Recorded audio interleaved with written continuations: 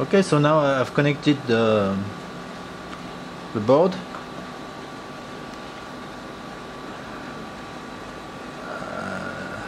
to the power supply here,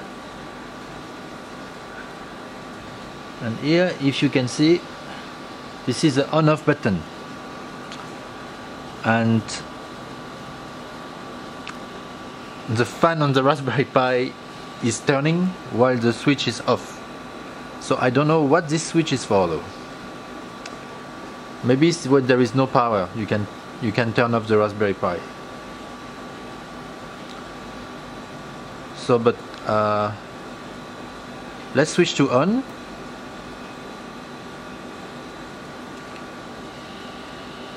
And you should see the fan turning, and I will cut off the power behind. No power, and this is still running. So the battery is doing its job, and you can see the LEDs here. And yes, so inside here we have the charge LED. So if I restore power,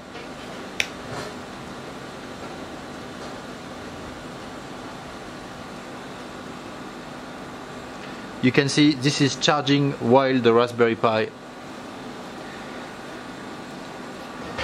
is running. So now let's try one more thing. Cut off the power. So the Raspberry Pi is still running. Charging has stopped.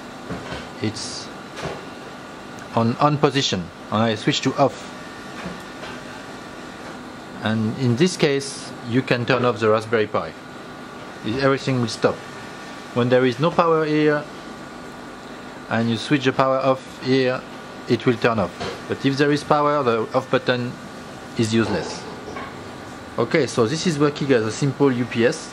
But as I told you, you may have something a little more clever by connecting a cable here for charging status, and by hacking a ADC converter to check the battery level. And then if the battery level is too low, you know it's time to turn off the Raspberry Pi or take some action to avoid data loss. Okay,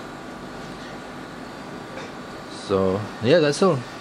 Thanks for watching. Bye bye.